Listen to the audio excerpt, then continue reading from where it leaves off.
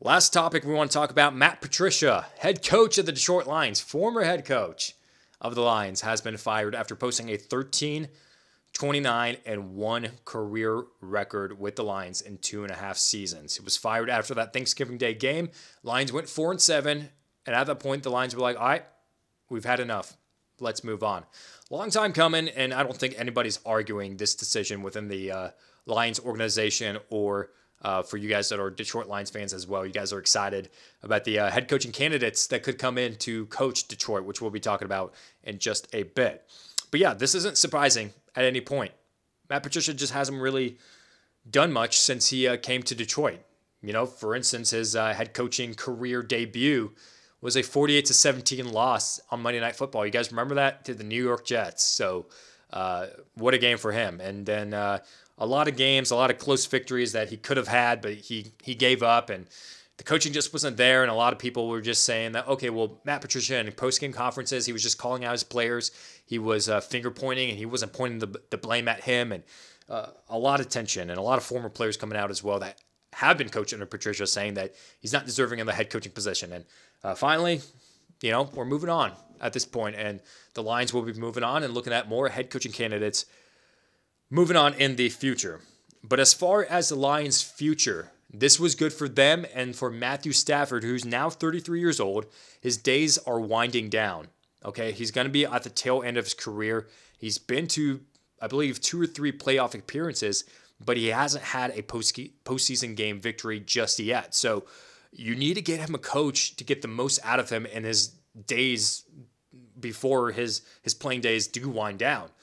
He's still a very talented quarterback. He makes some mistakes here and there, and we don't know whether that's him as a player just yet or him as a head coach or Matt Patricia as a head coach in the offense that he wants to call. But Stafford has been making some mistakes, and you want to get a head coach in there that's going to help ease those mistakes down, and Stafford doesn't have to do way too much to make up for the lack of offense. But if we want to talk about offense and what they have going on right now, DeAndre Swift, Adrian Peterson, running back for the Detroit Lions, came out and stated that he doesn't understand why it took this long for DeAndre Swift to get his starting job.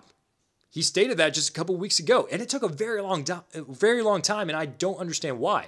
Matt Patricia, for some reason, was not giving DeAndre Swift the majority of the carries or making him the starting running back until a couple weeks ago, prior to his concussion. I don't know what that may be, and that might be bad coaching on Matt Patricia's fault, but maybe DeAndre Swift just needed to develop more and just wanted to give the veteran the start. But Swift is the future of Detroit. He really is. Much better than Kerryon Johnson, much better than Adrian Peterson. In my eyes, and this is me talking early because I haven't done any sort of research at all. So, you know, if I'm wrong, then I'm wrong. But I feel like just talent-wise and opportunity-wise, DeAndre Swift, for you guys that play fantasy football, is going to be a first-round prospect in fantasy football next season. He's going to be freaking good. So DeAndre Swift, I love him a lot. He's the future of that Detroit Lions offense. But for the Lions moving forward, who are the head coaching candidates that they can look forward in signing to be their next head coach?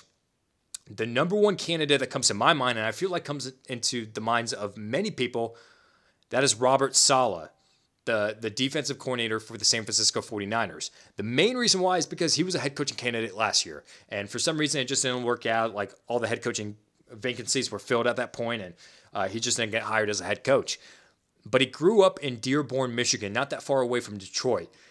And he began his coaching career at Michigan State. He has a lot of ties to the state of Michigan.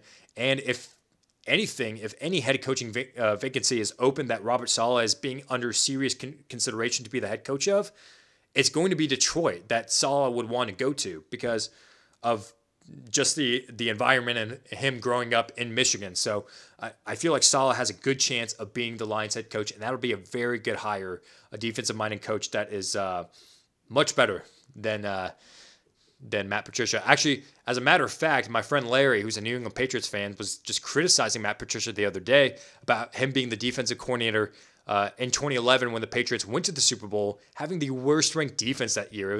It was the Patriots and then the Saints. So the Patriots were 31st that year. Criticizing Matt Patricia, saying that he's not capable of being a head coach, and Finally, if you want a good defensive-minded coach that has proven to have a good defense and not just name value because he was under the staff of Bill Belichick, give Robert Saleh a chance.